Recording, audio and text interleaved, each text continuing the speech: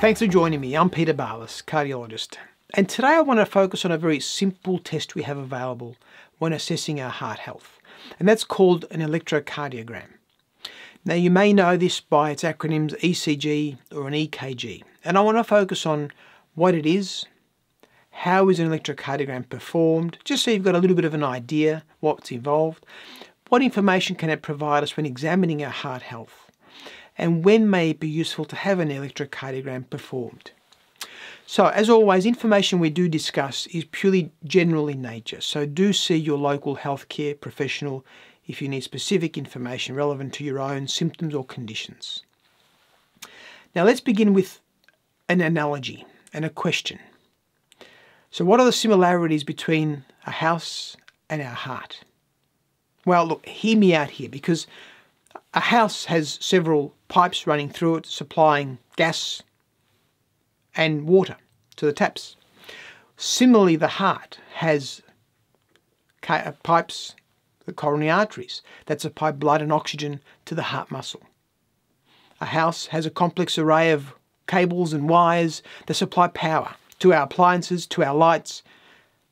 The heart, equally, has a complex array of cables and wires that run through the muscle to allow it to do what it normally does, to contract, to beat, say at 70 times per minute. So again, there are very much similarities between a home and also our heart, and how our heart needs the nutrients and oxygen from the arteries, but also to contract and to beat, there is electrical activity. Now, we need to detect this electrical activity, and the ECG is the perfect tool we have to do this. Now, how is an ECG performed? Well, an ECG, as I said, is a recording of the heart's electrical activity from the outside. We often place leads on the chest, the arms, and the legs, and that's done through these little sensors or electrodes that are placed on the skin. Now, we often need to have the skin nice and clean to ensure that there's a good seal and contact between the skin and the electrode and the sensor. There might be a necessity to shave a bit of hair off if there is a bit of hair on the skin, and that just allows us to improve the contact. And we obtain various points of contact around the chest, 6 main contact points, and also various points in the arms and the legs that provide us a snapshot of electrical activity and the impulses generated by the heart. And looking at different leads gives us an opportunity to get a different view from various angles.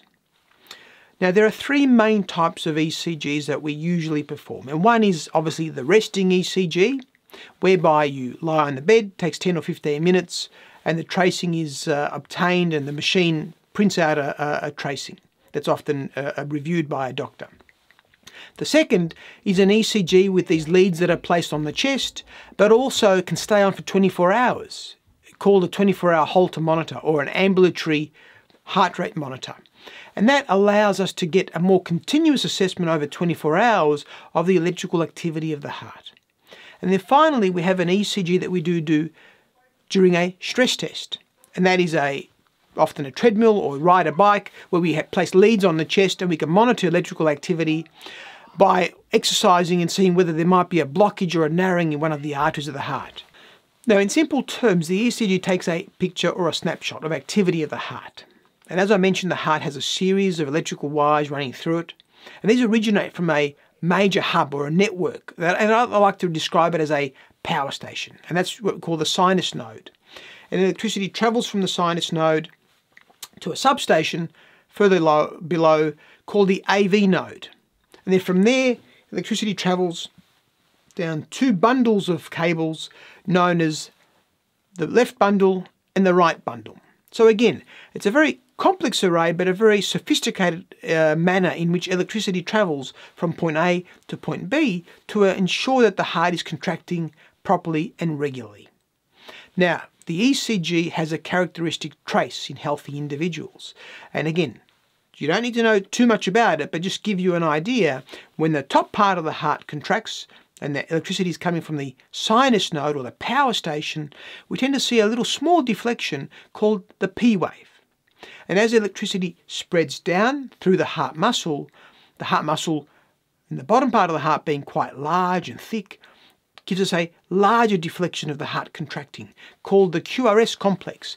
So we look at the P wave, we look at the QRS complexes, and we can determine when the heart and whether the heart is regular or irregular, and whether there might be problems in the way the electricity is travelling from point A to point B. So when will it be useful for you to have an ECG? So an ECG may be useful if there are underlying cardiovascular risk factors, and we've had a separate video on cardiovascular risk factors that I'd encourage you to watch after this.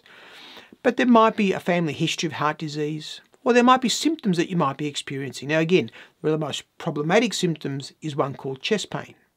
When chest pain happens, an ECG can immediately detect whether there is an emergent problem happening, either because of a blockage in an artery or a potential threatened blockage of an artery, and that can be nicely detected on an ECG. But there might be other symptoms: shortness of breath, feeling like you can't catch your breath when you're doing things. There might be irregularities or flutters in the chest that you're feeling, or palpitations. There might be problems with underlying kidney function that are causing certain electrolytes or an imbalance of blood chemicals in our body, and we can detect these abnormalities on the ECG. And there are other conditions that affect the lining around the heart that can also give us characteristic changes on an ECG.